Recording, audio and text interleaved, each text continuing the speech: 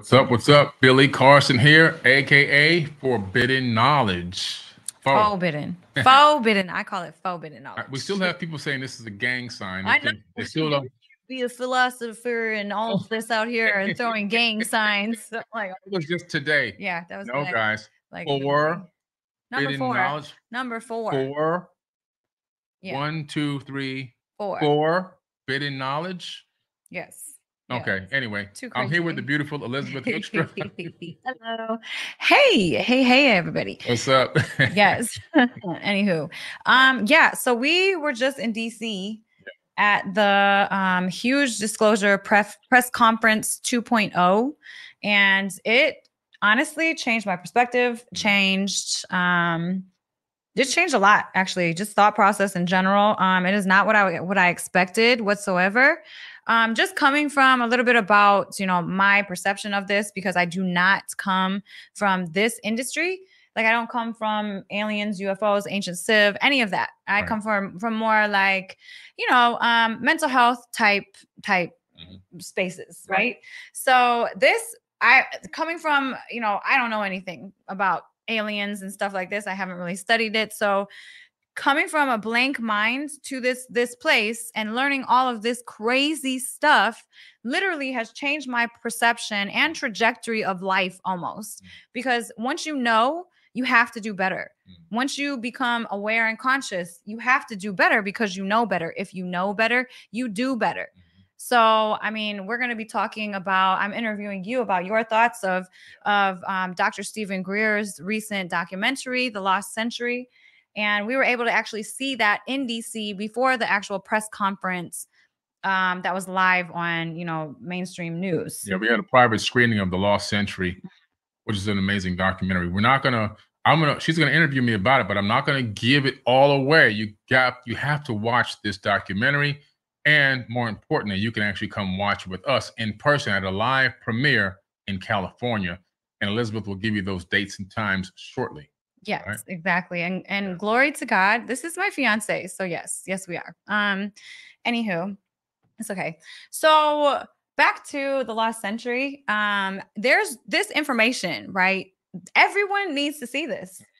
Not one person that is on this planet should miss this documentary. That's how, it hit my soul. I was sitting there in almost tears, and you saw me. It was so like, oh my God, I was freezing cold and I just couldn't even move. Usually I'm shaking and asking for blankets and all type of stuff. But like, wow, like it was heart-wrenching. It's a lot. Yes. It's a lot. When we were at the disclosure 2.0, which is the National Press Club, which Dr. Stephen Greer had done a little over 20 years ago, the first time, which that's on Forbidden Knowledge TV, that original press club, with all those former military veterans and nuclear physicists.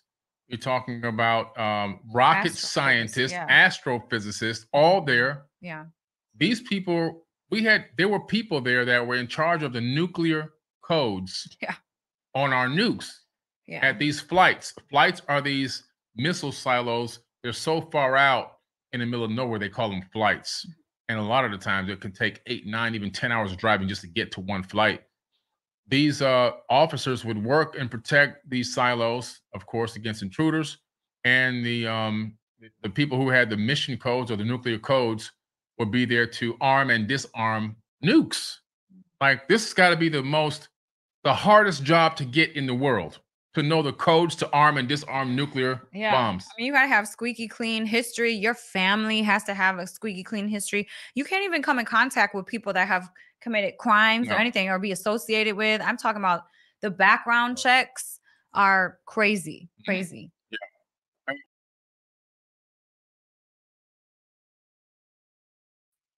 Oh, okay, we're back. We're back. So it's a hard job to get. It's one of the hardest jobs to get in the world. Yes. And so the reason why I'm bringing this point up is this.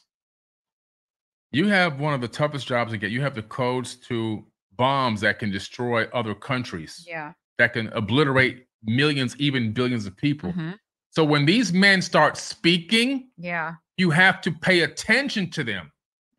You can't ignore what they're saying. No. And when the guy who controls the codes to the nuke says, that a UFO showed up in broad daylight at the flight, which is a missile silo where the nukes are housed, and then goes and deactivates the actual launch codes, hacks into the nukes, deactivates the launch codes. They don't activate them, they deactivate them. Deactivate. Crazy. Right. And this happened many times, not just once, many times at many different flights. And so when these launch officers are coming and testifying before Congress and coming to National Press Club conferences and saying this, we need to listen to them. Yes. Yeah. Absolutely. Absolutely. So for people that don't know what it is, what is The Lost Century by Dr. Stephen Greer? It is a documentary talking about specifically how, due to the technological advances from the black budget and unacknowledged projects that have been done and ran by private corporations under contracts from government agencies to keep them hidden from the public, how during that process of reverse engineering some of these downed craft from as early as the 1940s have created a situation where we now have created technologies that can literally free the burden of mankind. We're talking about 0-point energy devices. We're talking about perpetual motion devices. We're talking about fresh water for everyone, running everywhere. We're talking about so many incredible technologies, anti-gravity control, that can literally free up the burden of mankind, that can make the world an even playing field, that can take people who are living without water and power to the next level. It could eliminate poverty overnight, is what it could do. Literally, we don't need to be living in poverty. Right. People on this planet do not need to be living in poverty. The only reason that there are people living in poverty is for control and money. Control and money. Yeah, literally. That's it. And when you bring clean water and electricity to places that don't have it, a lot of the diseases go away. The diseases, see, what they do now is, and it's hard to talk on this network about this stuff, but they bring the Jabberwowskis to these people in these third world countries. But when you do that, they still don't have clean water and they still don't have electricity. So you're creating a situation where there are always going to be bacteria infested, virus infected, and of course, there's no education on cleanliness in terms of the amount of trash and litter that we see when we go to these third world countries. Yeah. With some of these places we go, there's probably, 10, 15 tons of plastic bottles just laying in the street and inside the rivers and lakes. It's pretty interesting. So, but we're talking about cleaning all of that up, but the technology and the wisdom and the understanding of how to do that has been locked away. And what he's saying in this documentary is because of these unacknowledged black budget projects and the technologies that have been hoarded away from the general population, we have lost 100 years of advancement as a civilization on this planet from where we should be. The universe right now, spaceships. But unfortunately, these black ops groups have literally kept this information suppressed, and even suppressed underneath government. This is over government. It's over. Like there are levels above the above. So it's like, it's just a big crap show at the top. And, this documentary is trying to expose all of it and help the people to become protected that know about all these things, come out and speak the truth to the public. Yes. So they can't kill everybody. You know what I'm saying? Like they can't get everybody. Right. Exactly. And so far there has been some legislation that is allowing whistleblowers to come forward. Yeah. But also a big, huge push behind this documentary, as Elizabeth said, is to create more laws and more legislation that allows some of these whistleblowers to come forward, but not only to come forward, but to be completely absolved of any wrongdoing for working for some of these private corporations that have engaged in some of these illegitimate projects. Because as you saw at the press club, the testimony of some of these people that worked at some of these private corporations, these former Marines and everything else, how just by seeing what was there or knowing what was there, their lives were completely changed. talk about the one guy, right? The dad situation and the next situation, because that's already out there. You guys can look this up. The press conference is live. That was filmed live, and it's on Dr. Stephen Greer's YouTube page. You guys can go watch it. So the story is already out there. For those of you that don't know, I mean, this guy was a military guy. I guess his dad worked for the Marine. His dad works for the government. His whole life, he had government contracts. Yes, and was a multimillionaire, his dad. Him and his dad were like this, very, very, very close to each other. And I guess they had went to a location and saw some stuff that they weren't supposed to see. And then the next day, tell him what happened with the dad. Oh, so sad. The next day, the dad confronts the son and tells him, you know, you better effing forget this ever happened, right? Because obviously they put a lot of pressure on the dad. He said, don't you ever effing talk about this again. Right. That was the last time he heard his dad's voice. That was the last time you heard his dad's voice. They were close. Like they were close. They were together all the time. All the time. Yeah.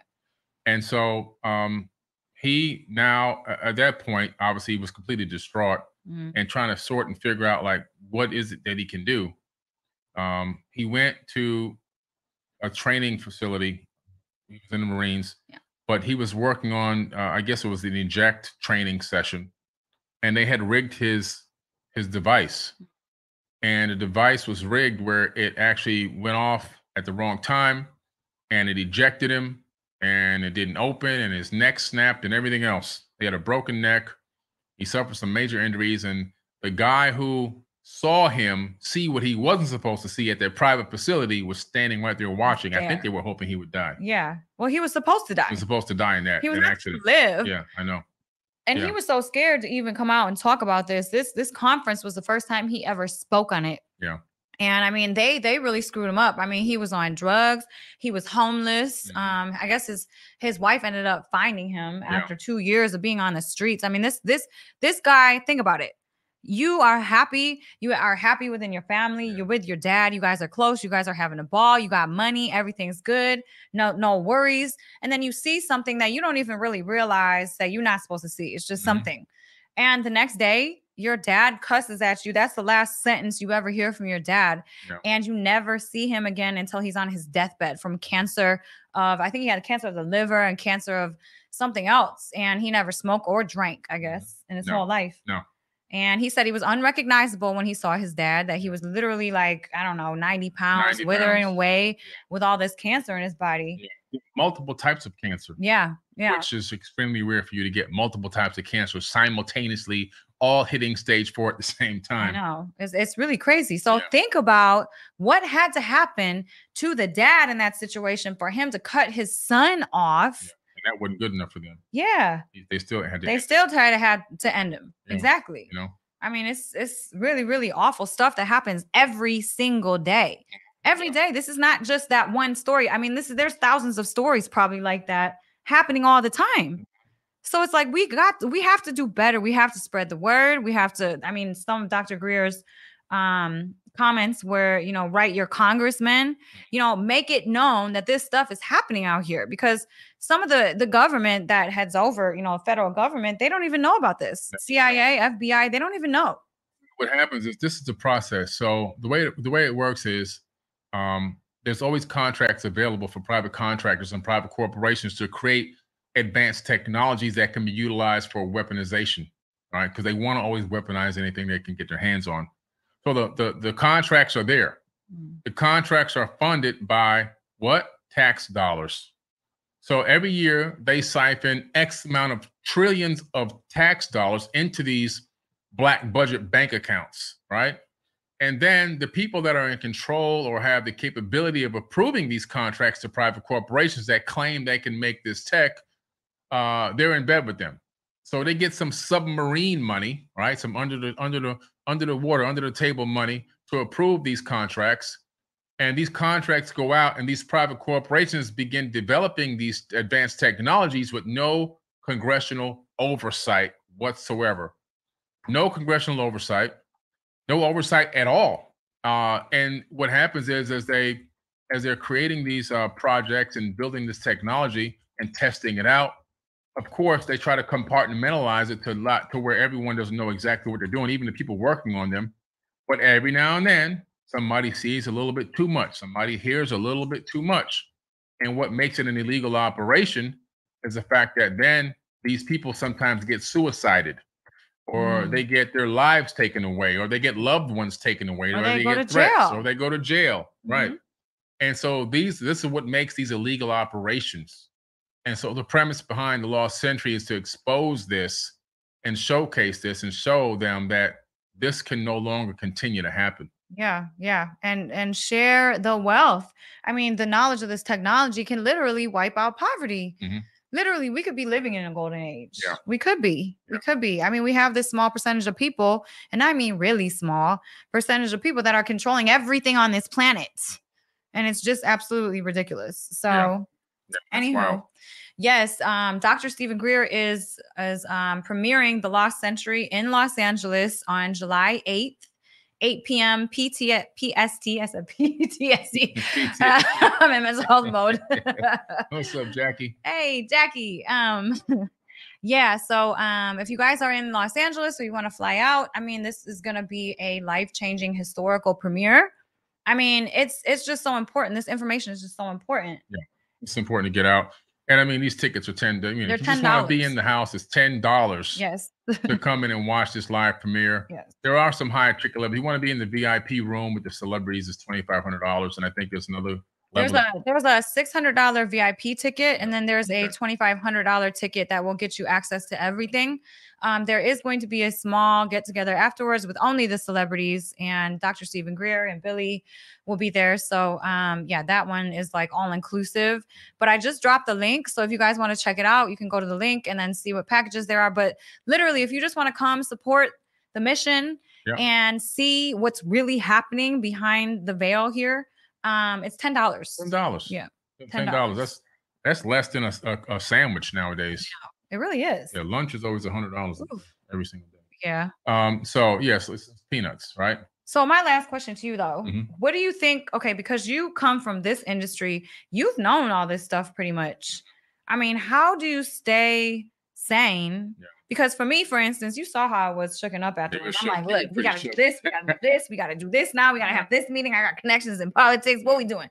Because I stay very ignorant to certain things that I can't control. So, I mean, with this, for me, it changed the trajectory of what I'm doing, right? So for you, how does that affect you mentally and spiritually and just even with people in general? Because it's like there's so much bad happening behind the veil, yet yeah, you just stay so positive and calm all the time. I don't get it. Well, I see the big picture. I see the long game. You hear people say that term, like, when the people invest in things like that. I see the long-term vision for humanity. Yeah. And initially, I did get frustrated. I did go through my catastrophism phase. If that's even a word, right? Where I was like, man, what's going on here? Everything's going down the tubes.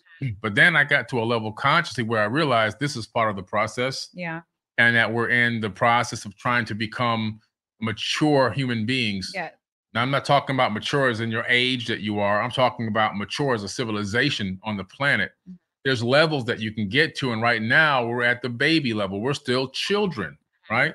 We're trying to become toddlers. That's how young we are right now. We're trying to become toddlers. And we've advanced such a far amount in a small period of time. We've gone from, in 100 years, we've gone from horse, buggy, and carriages to putting remote control cars on Mars, to even now today, Voyager 1 and Voyager 2 are in interstellar space heading towards another galaxy. Yeah. So we've come a very, very long way in 100 years, but we're still infantile up here consciously. And with some of these black budget projects that I knew about from years ago that were happening, at the time that I was finding out, they were only about 50 years ahead of the general population. Now they're 300 years ahead. Wow. So if you can conceive what we did in 100 years, multiply that by 3, and then you'll see how far advanced they are than us. And so I just said to myself, hey, look, we're gonna figure out why it keeps doing that. And so I came to the realization, like, okay, this is where we are as a civilization. It's a growing process. We have to now fight as hard as we can, which is what we're doing, to get through this phase of potential destruction. Humanity has reached a fork in the road, and getting crazed and frustrated and angry and pissed off is not going to help us get past that. Make the right decision to get past this hurdle. We have to make humanity pick the right direction on that fork. We can go down the left, or we can go down the right. If we go on the left, we go into damnation. And I guarantee you that there are probably hundreds of thousands of dead planets in our galaxy, in the Milky Way galaxy. In other words, civilizations that rose and destroyed themselves. We don't want to become one of those planets.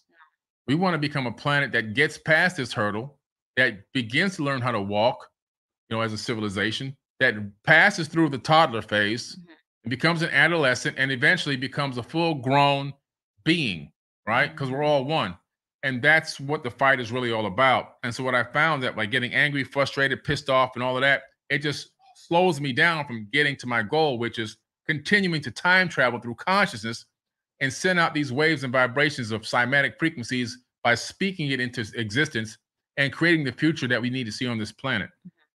Yeah, I love that answer. That's a great answer. And that kind of reminded me of the Orville episode that we watched last night. And for anyone that has not seen Orville, I mean, watch Orville, but watch season 1, episode 12, the last episode of season 1, because wow, it literally explains this, and it helps me to be more understanding of where we're at as a society instead of being upset. Because just like you said, like, it's just like human development. It's a fractal, right? Yeah. Baby, you crawl, then you walk, then you can run, then you can jump and all that other stuff. So it's literally the process of development. Yes. So there's going to be these horrible things happening within this process of development until people become more consciously mature. So it helps to feel a little bit better about the process. Yeah, exactly. Yeah. Yes. Drop the link in there one more time if you have the link. Yes. If you guys want to go to this premiere in Los Angeles on July 8th, I mean, this is historical. And Limp Bizkit is actually the narrator, and he'll be there, which is cool. That's pretty cool. Limp Bizkit's I used to Limp Bizkit back when I was like in elementary school. I'm not gonna tell you when I used to listen to him. Oh man. But anyway, he's cool, and he's got a great voice. So I'm glad they chose him to do this narration. And hopefully we'll see you at the movie theater. Yes, hopefully we see you guys there. Yeah. 8 p.m. on the red carpet. It's going to be awesome. It's going to be a good event. I know Dr. Stephen Greer is going to be there dropping some knowledge as well. And yeah. Yes, Fred Durst. Fred Durst. Yeah. The Lost Century. Yes. One thing before we sign off, I'm going to tell you guys something very interesting. You probably didn't even know this. Scientists and anthropologists were researching civilizations coming out of the Renaissance. They discovered something interesting. Believe it or not, during the Renaissance rise of technology, during the era of the Arabs in the 1800s, we would have been on track to go to the moon in the 1800s. Think about that. What stopped it? Roman Catholicism stopped it. The spread of the Inquisition and the Papal Inquisitions, which pretty much denounced and forced down all and anything technologies and suppressed advanced technologies from happening and slowed the progress of man down. Similar to what's happening right now in this current era with these black budget technologies that are holding us back, because why? They've been suppressed from us. But interesting, we could have been on the moon in the 1800s. Wow. So imagine where we would be now without religious dogma and zealots and governments and all this kind of crazy stuff. Yeah. We'd be taking vacations to go see the rings of Saturn right now. Yeah. I know. Amazing. But we can still do it. But we have to work together. Divide and conquer tactics out the window. It's time for us to come together, work together. Stop dividing. Yeah. They try to throw all these issues that aren't really issues at us and divide us. The people that are supposed to be coming together. They're literally creating all these little things with stupid stuff. I mean, belief systems like religions. It's like all these things are skin color, the way your eyes shaped. Oh, I don't like you because of this. It's like, no. We have to come together, all of us, so we can fight the real evil out here. Yeah, the real evil. The real evil, the real enemy. Yeah. It's not us. No, it's not. It's a very small group of people that control 8 billion. Less than 100 families control 8 billion people. Yeah. Shame on us because we've allowed that to happen. How? Our collusion is based on our acceptance of their rules and their guidelines. Yeah. As long as we play their game, we're in full collusion with the atrocities that they commit against us. It's like a narcissistic codependent relationship. Yes. That's basically what it is, because we allow it to happen. We're allowing all this to happen, and we're falling for their manipulation, and we're fighting each other. They keep us busy getting mad at each other over stupid things like I just mentioned. So we get distracted away from the real evil out there, the things that are really bad. Yeah. So yeah, it's time for change. Time for change. Yeah. Drop the link one more time before we sign off. This was a quick pop-up podcast. Of course, tomorrow night we got the Forbidden Knowledge podcast. I have an amazing 1 hour and 15-minute interview with Merkaba 13. He's an amazing human being. You're going to love this interview. We went deep into the trials and tribulations behind manifesting. We already know about manifesting and manifesting your best life, and it's all good and it's bliss and it's all great. We're going to talk about that too, but also, what are some of the downsides? What are some of the side effects of things that can happen to you during the manifestation process, and how do you deal with them? That's going to be tomorrow night at 8 p.m. right here on this YouTube account. You don't want to miss this. It's going to be an amazing podcast. I'm looking forward to that one. I'll be in the live chat as well. It's going to be awesome, guys. Yep. Yes. Well, thank you everybody for joining us for this quick pop-up. Please try to make it to the premiere. Support this mission. It's such an important mission. It's life-changing. And yeah, I can't wait to see all you guys there. Absolutely. Yeah. All right. Hey, we're signing off right tonight. Peace. Yes. Make sure you share this. Make sure you click the like button. All right. Peace. Forbidden, not gang sign. It's not a gang sign. I guarantee you. It ain't a gang.